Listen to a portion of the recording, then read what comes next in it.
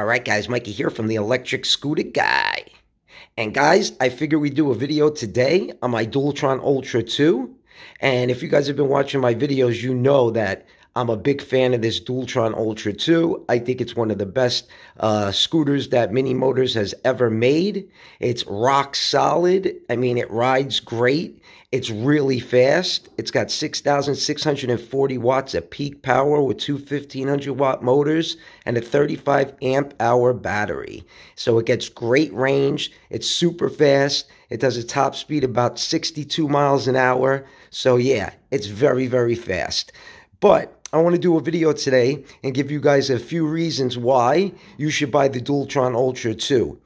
First of all, it's not $5,000–6,000 like some scooters. It comes in at about $4,000.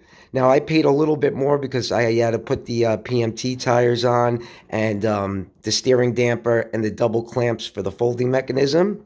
So I had to spend a few more dollars. It came out to like $4,300 or something like that. But love the scooter. It's an amazing scooter. Haven't had one problem. Had it for a year and a half. I caught one flat tire with it, and that was about it.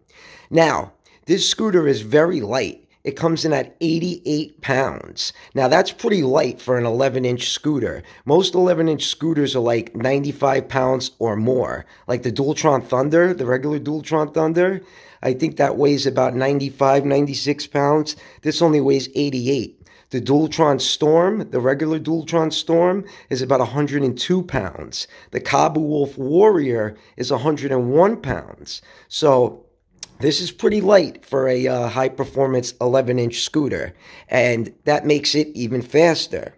Then it doesn't have too much RGB. It has the perfect amount of RGB. It's got nice lighting on the stem. It's got nice lighting on the side right here. And it's got the headlights in the front. It's got 6 lights in the front. It's the most lights on any Dualtron besides the Dualtron X. It's got 3 lights on each side, and it looks badass when it's coming at you. And I love the blinkers. The blinkers on the back when you hit the brakes. Let me show you guys. And I'll show you guys what I'm talking about with the lights. See, you got the lights there, and then when you hit the brakes, the lights blink. And then on the front, check the lights out on the front. I mean, it looks really, really good from the front.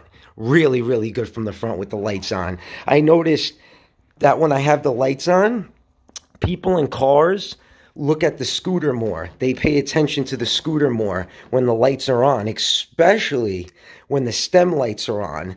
I tell you, Minimotors has the best lighting out of any scooter company. I mean, other scooters try to copy what Dualtron does with the lighting, but I think Dualtron has the best lighting. But like the Storm, the Thunder 2, they have a little too much RGB. They have RGB in the swing arms. Mine doesn't. So those are hollow swing arms. Mine aren't hollow swing arms. The neck also lights up. Mine doesn't. Look at how solid this is compared to the other Dualtrons that light up here. They're hollow and hollow here. So it's got the right perfect amount of RGB. I'm not too big of a fan of, a lot of lighting, but it's the perfect amount of lighting. And at night, it looks really, really, really good. And then it's got the hazard lights as well. It doesn't have the blinkers. It doesn't have a horn, but it could have came with blinkers. It's got enough lights on the back, like the Storm, to come with blinkers. And it should have came with a horn, but it didn't. For $4,000, $4,200, it should have came with that. But it didn't, but I digress. Now, guys, it's very fast, like I said. It might not accelerate as fast as the Nami or the Bronco 11 Extreme from like 0 to 50, but it tops out better than the Nami or the Thunder 2 or the Bronco. This thing, I got this thing up to 64 miles an hour because I weigh 140 pounds, and that's GPS, okay? The other scooters like the Thunder 2 and the Storm, they do about 58, 60, depending on your weight. So, in my opinion, This might not pick up as fast, but top end, it is a fucking beast. It's a monster at the top end. Then the suspension is perfect. The suspension, it's the hardest suspension cartridges you can get that come on the scooter. But as you ride the scooter for a few hundred miles, the suspension breaks in to your weight. I'm 140 pounds, and it broke in nicely for me. It handles my weight perfectly. It dampers nicely. It rides better than the Kaabo. And I just got new cartridges for the Kaabo because they put hundreds. The infill was 100, I think. And that's for somebody who's 240 pounds or more. So the Kaabo, I just got new cartridges for somebody who's 150 pounds or more. So it should ride smoother. But this definitely rides smoother than the Kaabo Wolf Warrior does because of that C-type suspension. And I mean, it's just a complete package, this thing. I love the way they put the controller on the back because that sheds a lot of heat. This really never even gets hot. I mean, I beat the shit out of this thing, and this thing really never even gets that hot. So I love the controller on the back, and I like the aerodynamic look of the controller. Some people, they don't like it, but I do. Some people like it, some people don't. And as you guys can see, I put the tow handle on because, you know, it's hard to carry it without it. And I end up putting my foot right here, and I dig the back of my foot into the tow handle. So it's kind of like a kick plate in a way. So that's awesome. It's got the nut brakes with 160 millimeter rotors.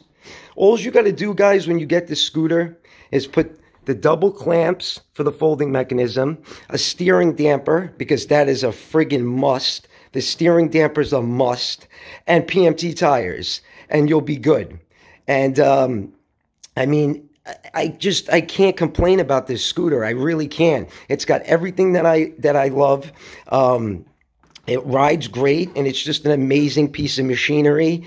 And if you guys want, you could pick it up at Minimotors New York City. They got a bunch of them in stock. I mean, there are a few things that I don't like about this scooter. Like, for instance, I hate this mud guard in the front. I think it looks really ugly. I don't really like the mud guard too much. Like I said, I don't like the fact that it came with a single clamp for the folding mechanism. Not really too big of a fan of that. What else can I say about this scooter? Yeah, the lights, they look really, really good coming at you, but they don't illuminate the road whatsoever, so you got to get additional lighting. I got two 900 lumen headlights, so I got about 1800 lumens, and that's pretty sufficient for me. So guys, like I said, if you're in the market for a Dualtron, seriously check out the Ultra too. I mean, definitely get PMT tires because those off-road tires are ugly. But what Minimotors did was they gave me the off-road tires for free because I ended up buying these, so they just gave me the off-road tires. But when I sold my Alibaba 60-volt scooter that I had, I gave the kid the off-road tires with the scooter. But anyways, guys, let me know what you think about the Dualtron Ultra 2. And would you buy this scooter? Because take it from me, it's a fantastic scooter. I mean, I can't even ride this thing in turbo mode unless the battery's down to like 25, 30%. Because it's just too much. It's way too much. Eco mode is perfect.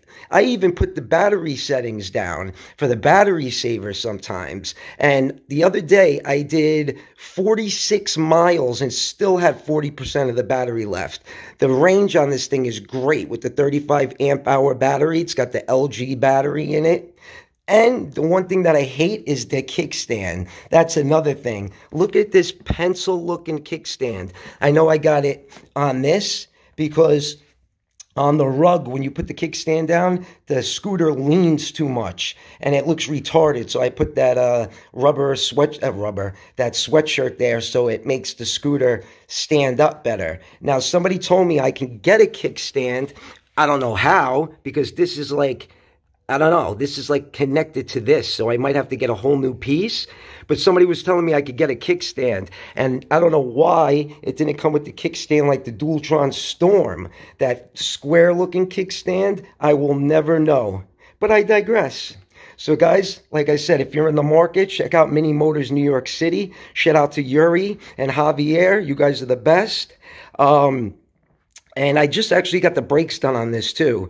I went 1,400 miles without having to put brakes on it. So I just put brakes on this baby, and it's all ready to go for next year because it's getting too cold here in New York City and getting a little too cold to ride. But anyways, guys, hope you enjoyed the video. Hope I could shed some light on your next scooter purchase. And like I said, it might not have all the RGB that the Storm or the Thunder 2 has, but it's got enough and it looks awesome, especially at night. Guys, hope you enjoyed the video. Mikey from the Electric Scooter Guy. Peace out.